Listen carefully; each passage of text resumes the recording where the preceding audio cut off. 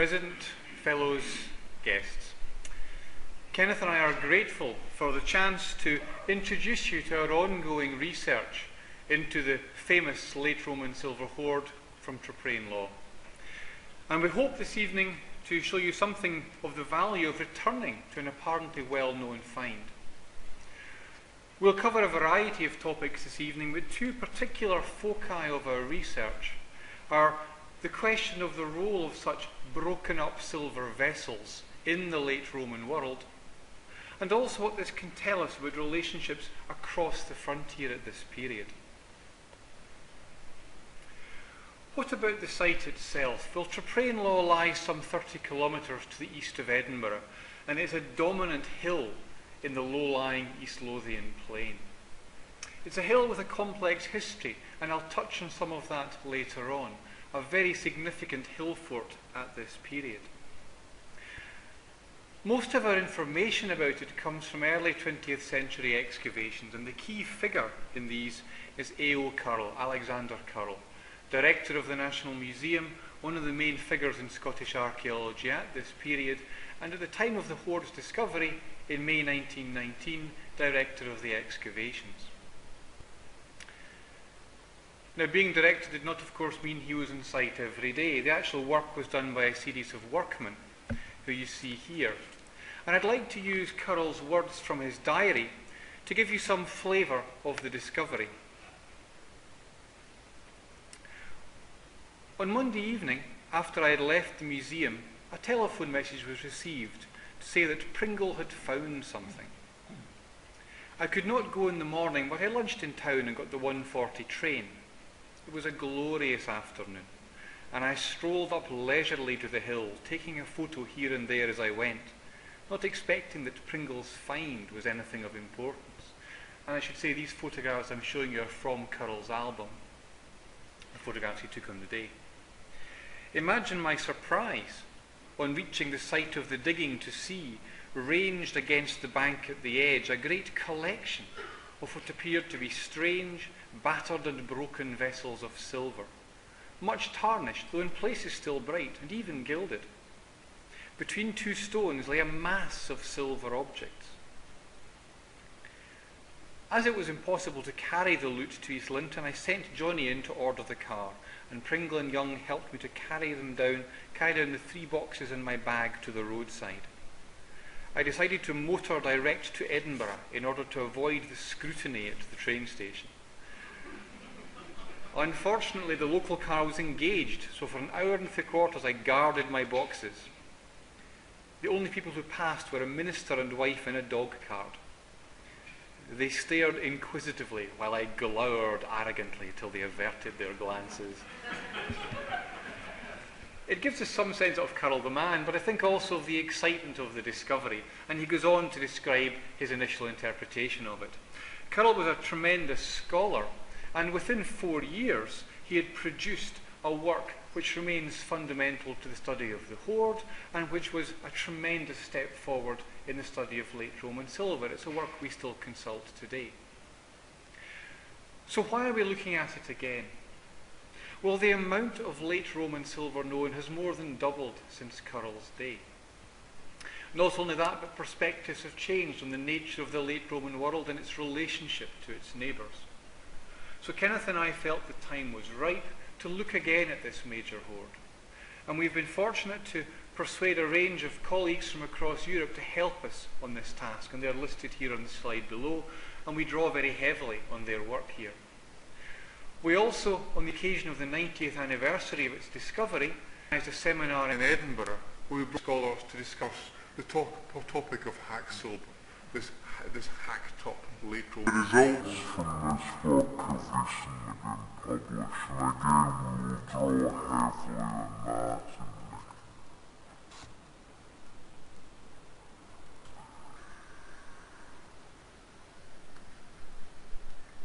Curl focused very much on the vessels.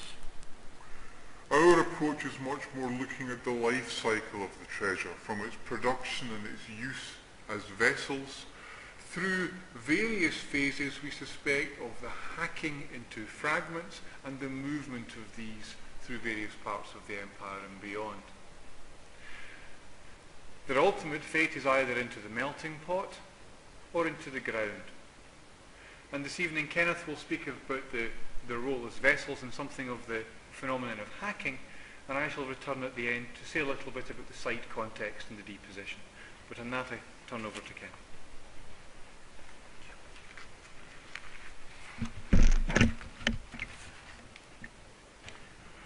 Evening. The treasure consisted of more than 150 pieces of silver weighing about 24 kilos. They're almost all in fragments, although a few small vessels were not divided. More than 90 original vessels have been identified. 50 bowls are represented, with 28 circular or square dishes, 10 jugs or flasks, 5 cylindrical vessels, 9 spoons, and 28 other items. In addition, there are 4 coins, 8 small folded parcels, and what Curl called Teutonic ornaments, which are actually fragments of military equipment and personal ornaments. Some small pieces can represent very large objects. The 2 fragments of rim on the right come from a large dish which was 70 centimetres in diameter, and the reconstruction gives an idea of how impressive it was. Such large dishes are rare and don't occur until the first part of the 5th century. Some pieces are unmatched in surviving silver. The fragments on the right, for example, are from the outer wall of a small bucket-shaped vessel. It has a flat base and a cagework wall, and the inner wall was of glass. The network is copied from the decoration of glass vessels, such as that on the lower half of the bucket now in the treasury of St. Mark's in Venice. The only hint of date is from the detailed shape of the network, and the closest parallels are of the first quarter of the 4th century. The decoration of the other objects ranged across the whole repertoire of late Roman silver. Of the figured scenes, for example, some were traditionally pagan, but the jug on the right is the earliest silver vessel showing figured Christian scenes. In the centre is the adoration of the Magi, and to left and right are Adam and Eve and Moses in the wilderness striking water from the rock for the people of Israel. One scene is damaged, but it may be a second scene showing Moses in the wilderness, feeding the people with quails in the morning and with manna in the evening. The earliest object is this dish with a fluted rim. The type was in fashion at the end of the 3rd century and the beginning of the 4th, like the parallels on the screen. The latest vessels in the treasure are represented by dishes and jugs like this one. The big divine or human figures which cover their surfaces in relief are typical of the first half of the 5th century. The source of the tableware was dining services of the 4th and early 5th centuries in the Western Empire. One example is the treasure from Kaiser August, buried in 352 at a late Roman fortress on the Rhine upstream from Basel. The Trier treasure, buried in the first half of the 5th century, was found in 1628. Unfortunately, it was melted down, but we have a contemporary inventory with weight, shapes, and decoration. The silver in the Trapperian treasure comes from big treasures of that sort, but it also differs from them in that it includes a very much larger numbers of some categories of vessels. The fluted wash bowls, for example, normally occur as singletons in hoards. So fragments of 6 from Trapperian lore, of which you see 4 here on the right, suggest that the contents of the treasure come from at least 6 services. After which the treasure is given by the 4 silver siliquae and the plate. The coins, which you see here, were all struck in the Western Empire in the last quarter of the 4th century. The later 2 of them between 397 and 402. Similarly, but less precisely, the tableware seems, when complete, not to have been later than the first several decades of the 5th century, but a more precise date for the deposit of the hoard is at present not possible. The coins also show where the treasure may have come from. Siliquae were introduced about 350 and were struck in cities where an emperor and a court were in residence. But from the 360s, some coins in Britain, and only in Britain, including the 4 from Traprain, were clipped, and the semi-official practice continued into the 5th century. Peter Guest's illustration at the top of the screen shows the variation in degree to which siliquae from the Hoxton hoard were clipped, and it also demonstrates how great care was taken to avoid the imperial image. The clippings were used to create Romano-British copies of siliquae of good silver when regular siliquae were in short supply.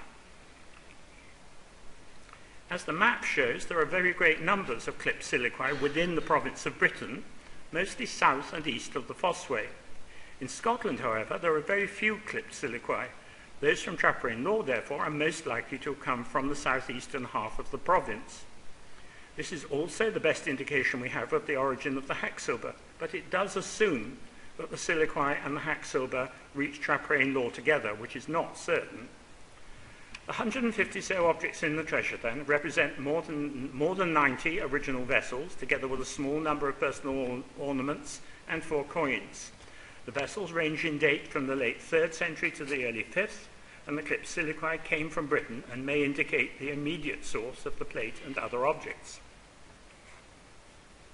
The other major question to be considered is why most of the objects in the Traprain Law treasure are hacksilver, in other words, deliberately broken up or folded or crushed.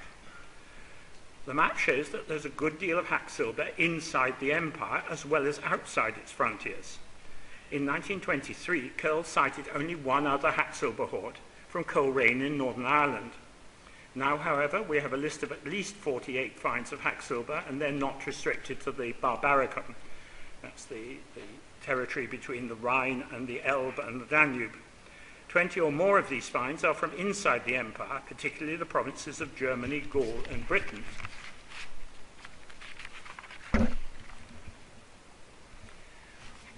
Within the empire, there is hacksilver from as early as the 2nd century. The dish on the left, which must be from the Roman frontier in Bavaria, is dated by its style and the inscription to the early 2nd century. 2nd century hacksilver has also been identified in Britain. The 4 fragments of 2 brooches are from Church Minsel in Cheshire. 3rd century finds of hacksilver are known from France, Germany, and Britain. This fragment from a dish from Ratley in Warwickshire weighs 2/3 of a Roman pound, was cut into a shape like a slice of cake, and was folded. In the 4th and early 5th centuries, there's a wide range of hacksilver from Switzerland, Belgium, Spain, Italy, Britain, and Ireland. One of the most spectacular pieces is the dish found near Merida, presented to a high-ranking soldier or official by Theodosius in 388. At the time when it was hidden, it had already been divided into 2 and would have been further divided, as is shown by the fragments of a very similar dish from Großbodungen outside the frontier in Germany.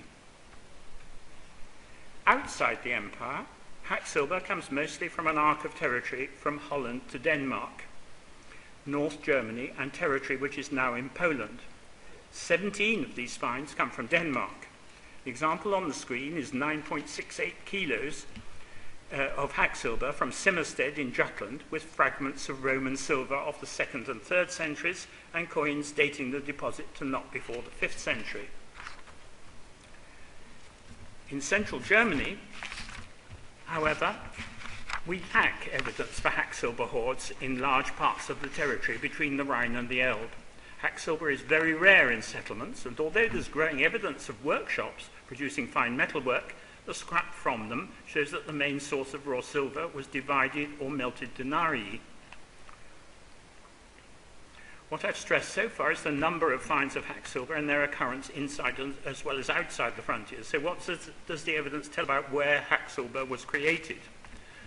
Kerr's find was known to him, believed that barbarians from outside the frontier seized silver from churches, temples, and great houses, and then took it home, broke it up, and shared it out. His view has persisted. The most important finds of 3rd century hacksilver from Germany are from the bed of the Old Rhine, 14 pieces at Neupatz and 8 pieces at Hagenbach. In 2006, a reassessment of the finds interpreted the cutting up of this silver, creating hacksilver, as evidence of division of booty by barbarians. In other words, groups of Alemanni who had raided deep into Gaul shared out their booty, before they ventured onto the waters of the Rhine on the return to their homeland. This view doesn't work. Of 14 pieces of hack silver from Neupots, Fraser has shown that 8 are excellent or possible matches for Roman weights, and such weights with the deliberately cut shapes show that fragmentation was not a random savage act.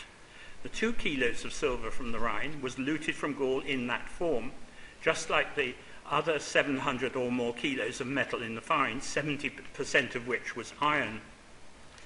This supports a general conclusion that the distribution evidence and the broad spread of dates inside the empire imply that the empire looks more and more like the primary source. So why were silver plates and other objects hacked? Within the empire, the coinage, especially the silver coinage, was in crisis, with a particularly low point in 195 when Septimius Severus doubled the pay of the army but halved the silver content of the denarii. This meant that alternative methods of exchange in precious metals, whether for commerce or gifts, had to play a growing role, and this was primarily a matter for the government. Gold and silver were used more and more in uncoined form. As part of this policy, the purity of silver ingots and plates was maintained, for the most part, at 96% or more, and weights were strictly controlled. The Constans dish from Kaiser August, therefore, and other objects like it, which can be seen on the manuscript, were a vital part of the payment of soldiers and officials. In severe economic or political conditions, however, the authorities wishing to produce donatives were sometimes pressed for time, or for raw silver, or for stocks of fine plate, or for craftsmen capable of producing it. Hack silver, therefore, could play a part. There's again evidence in the Kaiser August treasure. In 350, Constans was assassinated at Autun by Magnentius, whose own attempt to become emperor lasted from 350 to 353. Magnentius' difficulties in finding suitable gifts for his followers are confirmed by the contents of 20 hoards deposited by his supporters across Europe, from Hungary to Britain. The Kaiser August treasure is one of these.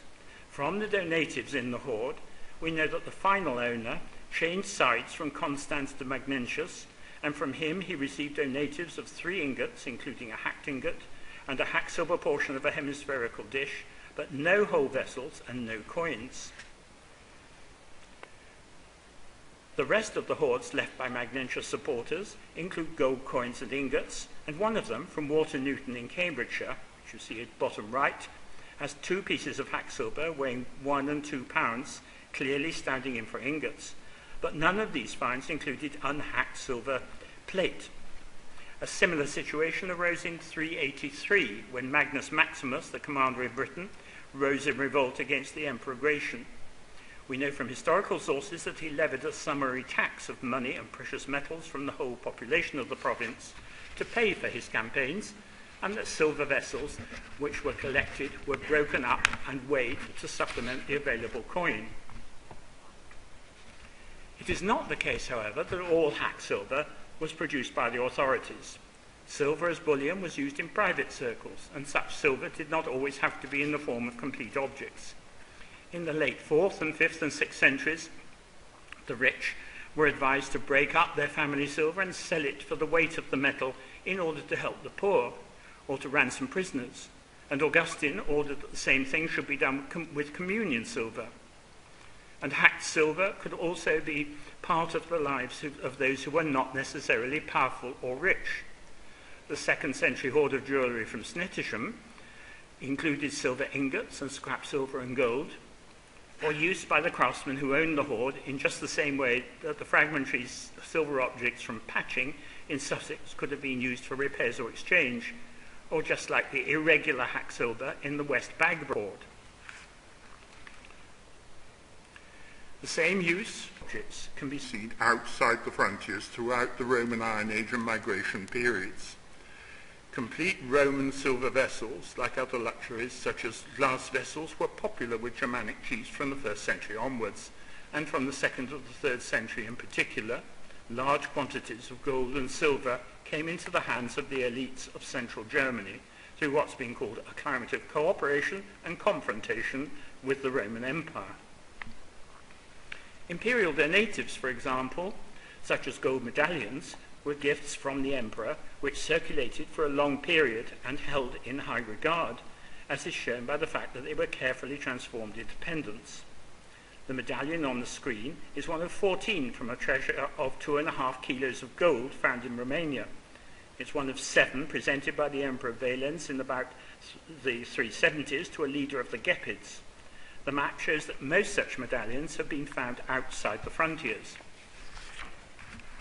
Silver dishes were also prized outside the empire. The 3 from Kerch in the Crimea were given to barbarian officers by Constantius II in 357. Loops on the back show that they were displayed for the sake of prestige. No attempt was made to hack them. It's obvious, of course, that there was also hacked silver outside the frontiers, like the fragmented vessels from Großbodungen on the left. But where were they hacked? It might have been outside the empire, but there was no large supply of silver plate in the Barbaricum as there was inside the frontiers, nor would there have been a ready supply of craftsmen practiced in the precise division of such objects. They are likely, therefore, to have been cut up inside the frontiers and to have been a donative, and for display from Constantine III in 407 to 11, just like the gold solidi in the find received from the previous emperors such as Magnentius, Valentinian, and Theodosius. But hacked silver was not only for display. How then was it used outside the frontiers? As with finds inside the frontier, exchange is one possibility, but it's easier to establish this for the smaller pieces because the larger pieces, like denarii, were a means of storing wealth, but too large for everyday transactions. Recent finds from Denmark offer a clue.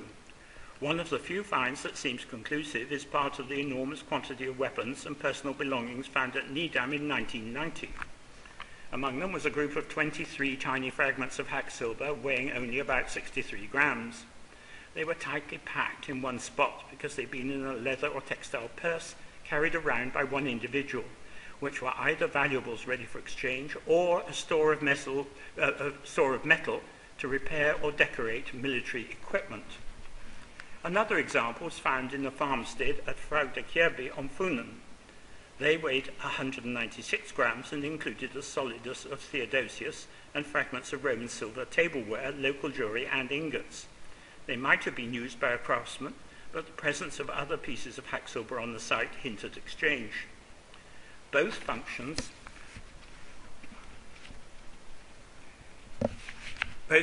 could coexist. Part of the Trapperain law treasure might be silver of this sort. The packets of silver on the top left, are in the state in which they were found, and 2 of these contain fragments of pewter, which can only mean that the packets were intended to be a particular weight. Significantly, as Anne-Marie Kaufmann-Heinemann has shown, they and the fragmentary spoons correspond to a Roman ounce or to fractions of it. On the rest of the site, on the other hand, hacked silver does not seem to have played an economic role of this sort. Single pieces, which might have been used commercially, like coins, have not been found. In explaining hacked silver, a number of scholars, Alexander Borcher, attribute greater weight to political acts, such as the payment of tribute, the taking of booty, the giving and receiving of gifts, resulting in an accumulation of treasure which enhanced the importance of the donors or owners. A Danish treasure from Gudme Bjørnebanken, for example, was found under the floor of a small wooden building in a farm complex. It consists of about 360 small fragments of at least 2 silver plates. Fragments of Scandinavian gold jewellery date the burial to not earlier than the beginning of the 5th century, but 4 mid-4th century solidi are of the same date as one of the plates, which strongly resembles the Constans dish in the Kaiserauch's treasure. The absence of any hacked silver suggests that the plate and solidi came into the area on the same occasion, and that they might be the starting point of the assembly of a dynastic family treasure in the 350s. So hacked silver could result from donatives received from service in the late Roman army, or it could represent a political settlement. There's no clear evidence that it was the product of plundering, nor that it was the result of exchange in an economic sense. Once the hack silver moved beyond the imperial frontiers, it could additionally have moved between barbarian leaders within their own exchange networks. I've been stressing the great range of hack silver across the Roman and Germanic worlds. In addition, however, we need to consider not just where it's found, but also where it's not found. Andreas Rau has noted that there's no hack silver in regions such as the Frankish area on the lower or middle Rhine, the Saxon area on the German North Sea coast, and the Alemannic areas adjacent to the upper Rhine. His tentative answer to the problem is that the Roman administration had a direct relationship with these areas, and that hack silver hoards, I quote, are typical of those regions which lay just outside the zone of direct influence of late Roman civilization in the sense of economic, military, and continuous interpersonal relations. But why this should be so is difficult to understand, and such solutions don't seem to fit the circumstances of late Roman trapperian law. There was no military presence in the area, probably because the Votadini formed a client kingdom, and this is reflected in the wealth of Roman finds of the site. Thus, on Rau's analysis, hack silver ought not to have been present. Perhaps, therefore, it's a mistake to assume that the silver was hacked for social and economic reasons. An alternative approach is to go back to the material, which in the case of trapperian law treasure is hacked Roman silver deposited with clipped siliquae. There are 4 other hoards which contain similar hack silver and siliquae. 3 are from Denmark, from Herstentorp, Simmersted, and Høgsbrogard. The 4th hoard is from Ballinries or Coleraine in Northern Ireland. The clipped siliquae show that the treasures originated in Britain, and all except one were deposited in the early part of the 5th century. The exception, the Herstentorp treasure, which must also have been assembled in the early 5th century, even though the Scandinavian metalworks type showed that the hoard was not deposited before the 6th century. The limited distribution in Denmark, Scotland, and Northern Ireland is reminiscent of the natives studied recently by Martin Guggesberg. Comparison over a wide area showed that types do not occur evenly or even randomly, but in restricted areas. Thus, gold medallions are not found in northern Germany and the Baltic states, most probably because they were not given to local elites from there in the first place. To take a positive view, therefore, hack silver hoards with siliquae may very well have been presented to tribal leaders from Northern Ireland, Scotland, and Denmark by a donor who had used their services somewhere in the region. An obvious possible scenario is that the tribal services were to the usurper Constantine III in the years 407 to 11, who in a 4-year campaign in Gaul and Spain attempted to reverse the disastrous German invasion, which began with the crossing of the Rhine in 406.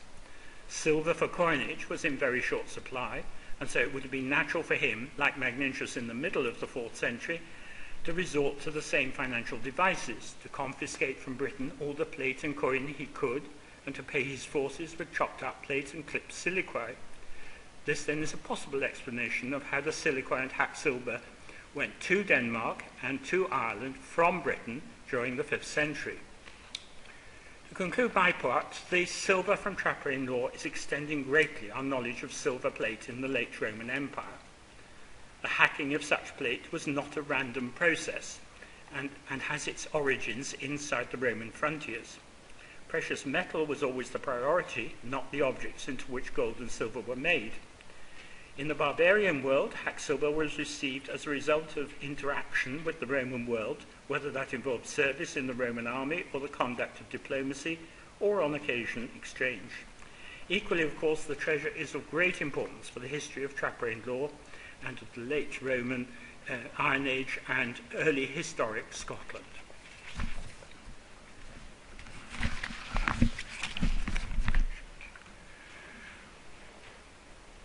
Well, it's to this local thing that I'd like to turn, look at how trapperian operated within a North British context, and to say a little bit about this great hill on the edge of the empire. Recent excavations by my colleagues Ian Abbott, Andrew Dunwell and myself have helped to clarify, expand and confirm our existing picture of this site. And it's now clear that the history of Traprain is episodic, changes a great deal over the millennia. The first major settlement is in the late Bronze Age, and this is when the first defences are built as well. So around about 1000 to 700 BC or so, we see the first major activity on the site. But for most of the Iron Age, it seems the hill is abandoned. The defences are, new defences are constructed, old defences are maintained to a degree, but there is minimal settlement on the site. The hill is perhaps a place to which people come on high days and holy days. It's not a place for permanent settlement. This changes again in the centuries of the Roman Iron Age, 1st to 4th centuries AD, when the hill is a boom town. And we see enormous quantities of material and large amounts of settlement evidence from the hill, although the defences themselves have fallen from use. The hill is, if you like, unenclosed. They are using an old site, hallowed by history, but not enclosing it within a new set of defences.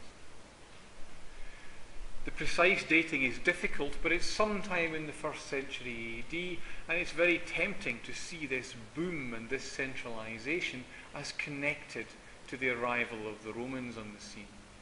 That we're seeing here perhaps the first steps of the creation of a client kingdom in southeast Scotland.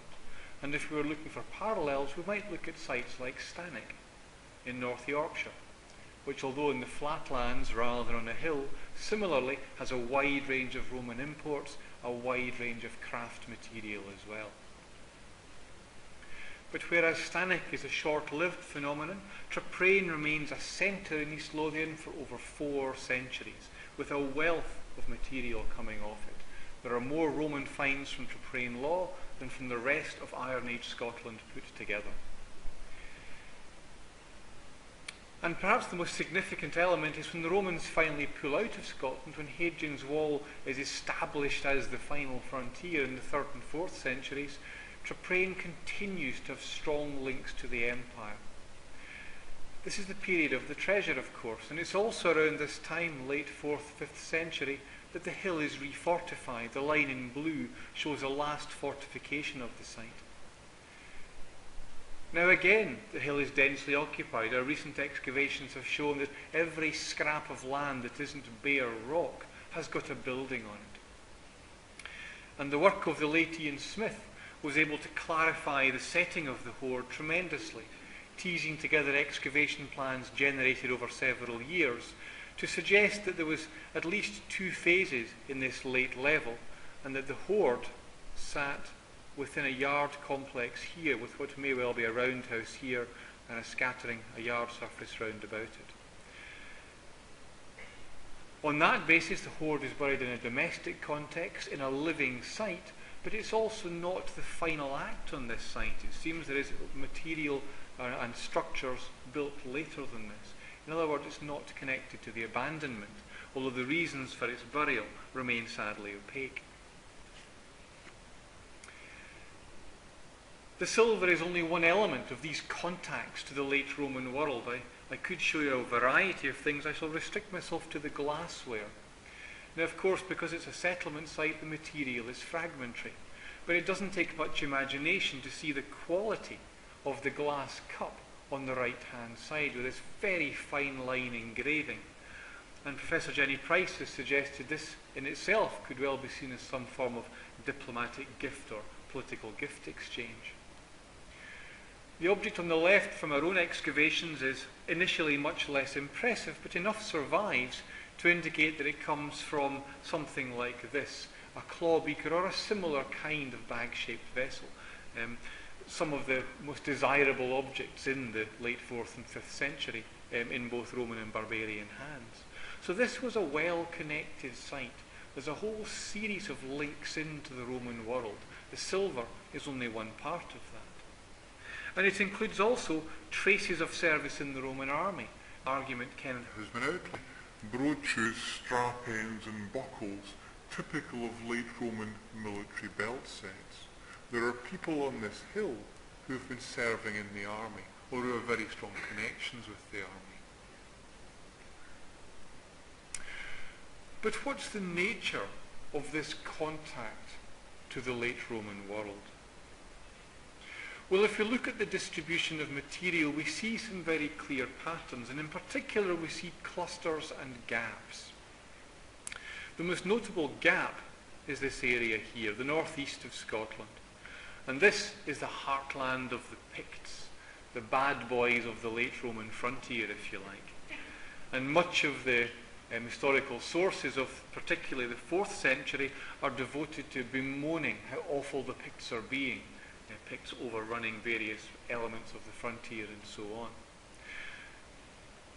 What to me the distribution suggests is a deliberate policy, a policy whereby Pict land is avoided in terms of contacts, and there's clusters instead in other areas, essentially a policy of trying to build a buffer between the late Roman frontier and the nasty boys to the north. You'll see also a cluster up here in northern Scotland, which could be seen, if you like, as a flanking manoeuvre. Now the stars represent the major hill forts at this period with late Roman finds, and these, I suspect, are Traprain type sites. Underneath Edinburgh Castle, now sadly disfigured by a nasty medieval monstrosity, there must lie a lovely late Iron Age site, I suspect. And the finds coming off that would suggest this is a major late Roman contact point. But you'll see a very strong clustering in eastern Scotland, defined by the red line, and Traprainlaw sits in the heart of this. And this looks to me like deliberate targeting of the Tweed Valley and East Lothian to create this buffer up the east coast. Interestingly, at the other end of the wall, recent work has identified a similar cluster, or rather, recent re-identification of old finds. The brooch to the right from Eric Stainbray is an imperial gift from Diocletian himself in the early 4th century, and the other two finds recently identified from antiquarian sources, all clustering within this area of Dumfriesshire. A uniface gold medallion, exactly the kind of thing being given as gifts to other barbarian leaders, or this curious gold bracelet or armlet, which again seems to fit into a late Roman habit of gift giving. So here we see a cluster of material being given to a powerful polity at the western end of the wall, another attempt to build a buffer between the wall and the groups to the north.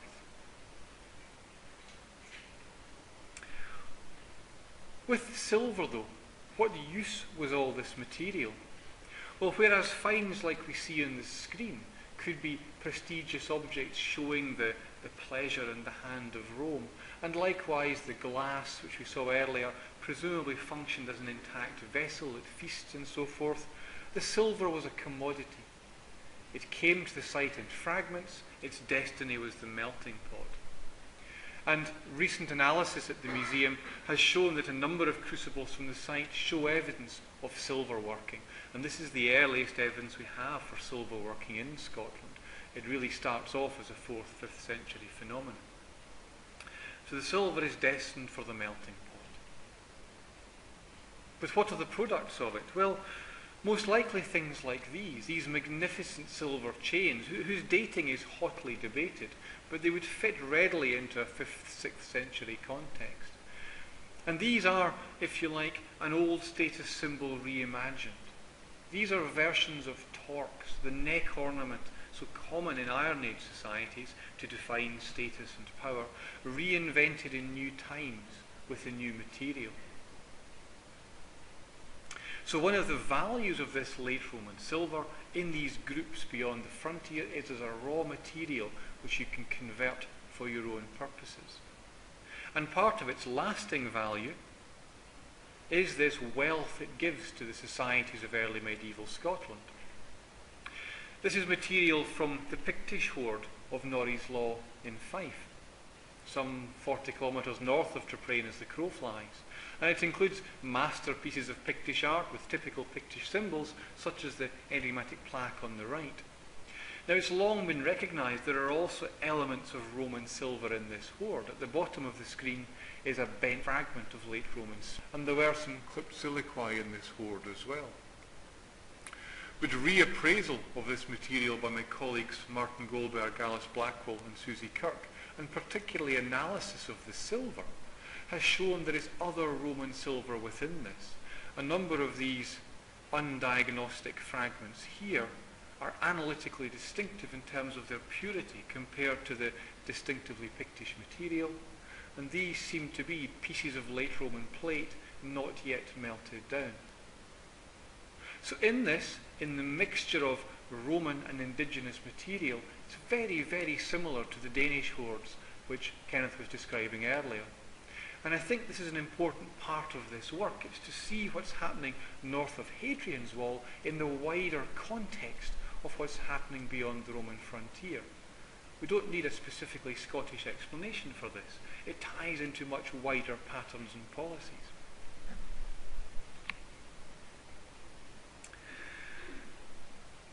I shall finish with something of the story of what happened after the discovery, and here I'm drawing very heavily on the work of my colleague George Dalgleish, because there's a very interesting afterlife to the hoard.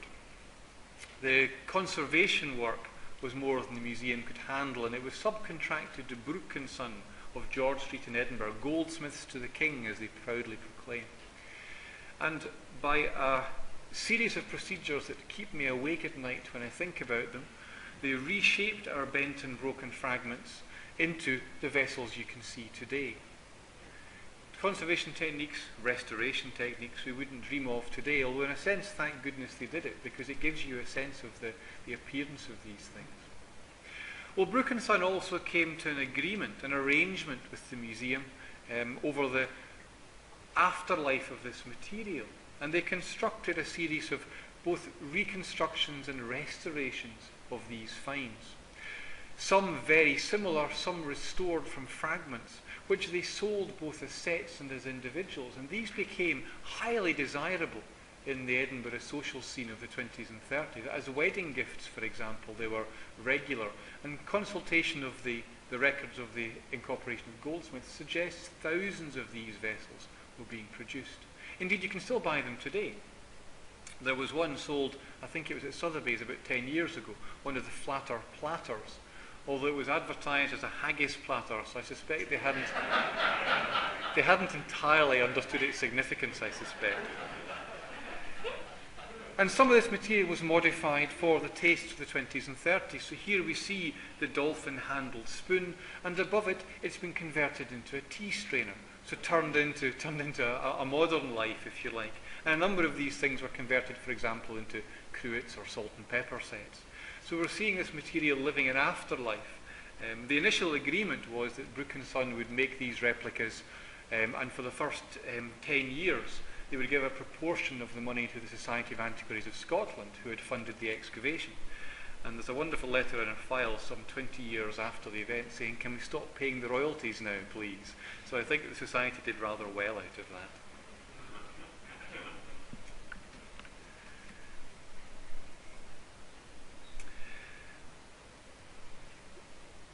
To conclude, we are well aware that we are still in the foothills of our study. Although the first fruits of this have now been published, as the President mentioned, the seminar which looked at the wider issue of late Roman silver was published by the Society of Antiquaries of Scotland in January of this year. And we think this is very useful to set the scene and put the wider context for how this material is operating. Our next task, of course, is to bring the wider study and republication of the hoard to a conclusion, something we're still working on, and we're very grateful to this society for a grant they provided last year towards illustration costs, which is a key element of what's still to be done. But we hope that we've been able to present at least some of the new views and the new problems which are being thrown up by our team's work on this great find.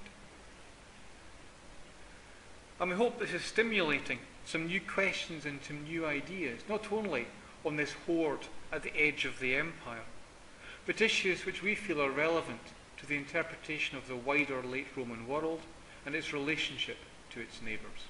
Thank you very much.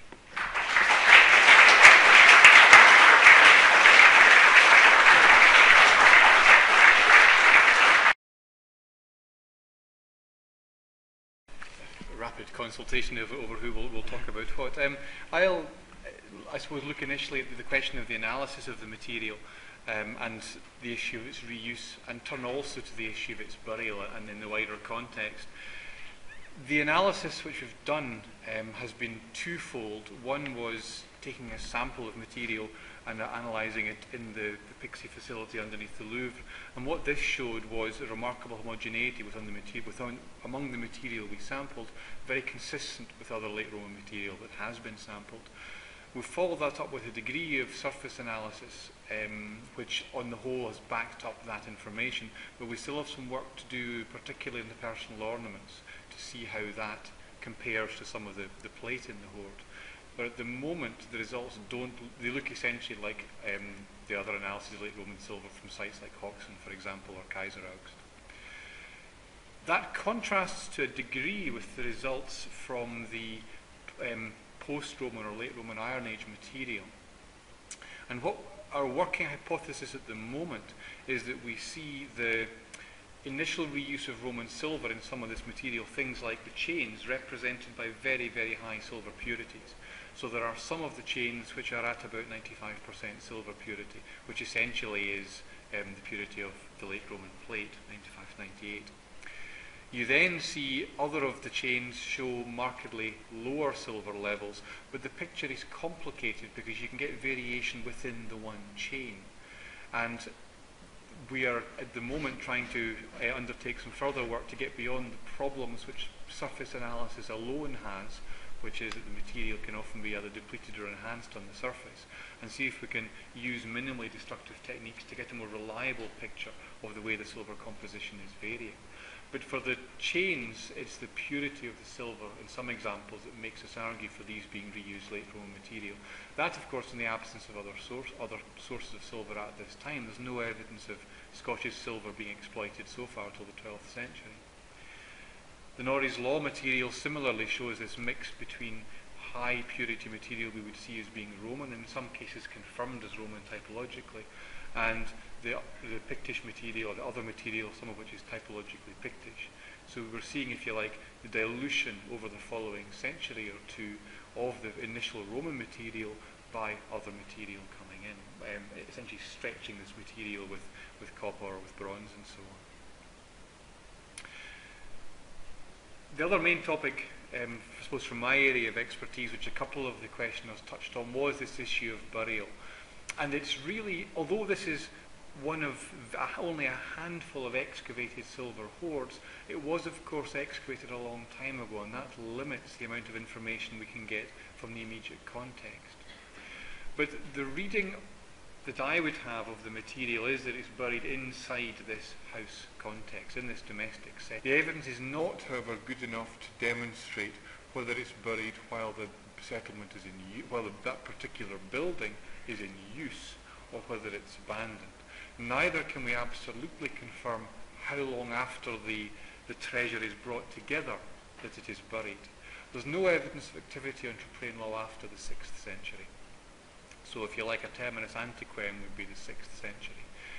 If you follow Ian Smith's argument that the treasure is buried in this house complex and there is then settlement over the top of that with these elongated buildings, that would be pushing the burial of the hoard perhaps closer to the latest dates of the material. But because it's not a modern excavation, we are always we're going to be a little bit hidebound in what we're able to do. Our hands are rather tied. But it is buried in a domestic context. Now that does not, of course, mean it's necessarily a pragmatic deposit. And the question of whether it's intended as a votive deposit is a very good one, but a very difficult one to answer. The other hack silver hoard we know from Scotland, the Norris Law hoard, to my mind is a votive deposit. It's buried beside, well, on the edge of an older monument, an early Bronze Age burial cairn overlooking the Firth of Forth. And this seems to be a place, again, hallowed by memory, which this significant deposit is placed in. And we can find other parallels for important hoards placed in earlier significant sites. With Traprain, it's more difficult. I would say it's the classic Scottish verdict of not proven. I don't think we can say one way or the other, because you could construct either a pragmatic or a votive interpretation for the hoard. It's tempting to construct a pragmatic one because you've got a point which I think we're in agreement on, and pointed out by Martin Guggisberg, one of our colleagues. It's interesting what a large amount of decorated material is present in the hoard and how little plain silver there is. The plain silver is far easier to recycle. It's not got gilding yellow and things on it. So it may be they've used the material which is easiest to use first of all, and what you're left with behind is almost some of the more difficult elements. So maybe this could easily be the cache of a metal worker, which is intending to come back to at some point, but it could also as easily be, to my mind, be an offering of the metal worker when they leave the site or towards the end of the site's activity. I fear, again, we're not going to be able to answer that. It would be easier if we had more examples to draw upon.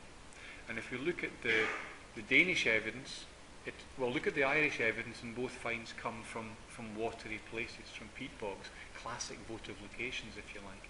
The Danish evidence is more complicated because a lot of that material again comes from settlement contexts, and it's unclear why it's being buried. So, as I say, not proven would be my get-out clause on that particular question. I hope Fraser's answered most, if not all, of the questions. But Roger Bland raised the problem, if I heard him correctly, of why there are quite a lot of silicae in Britain in connection with hack silver, but not in Denmark.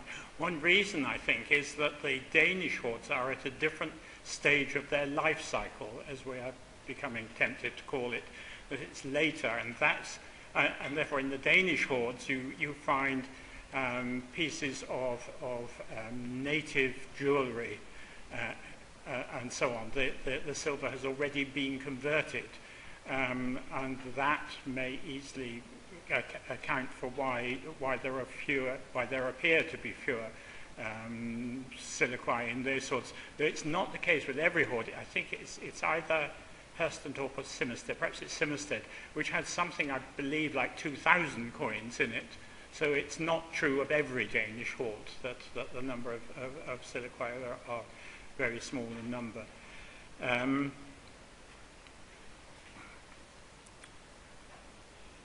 John Casey was quite rightly chasing me about Magnus Maximus and the way we have this historical mention in a Roman panegyric of sorry. It's a historical fact that we have a panegyric. And we have a statement in the panegyric that Magnus Maximus had set up. And of course Magnus Maximus is a baddie in that, so of course his actions, it could be understandable that his actions that the motives for his actions are questioned. Nevertheless, I'm not going to abandon it as a quotation because it's almost the only one we've got which actually describes the process of hacking. And it is a perfectly reasonable interpretation, I think, of gloss on why silver plate might have been cut up.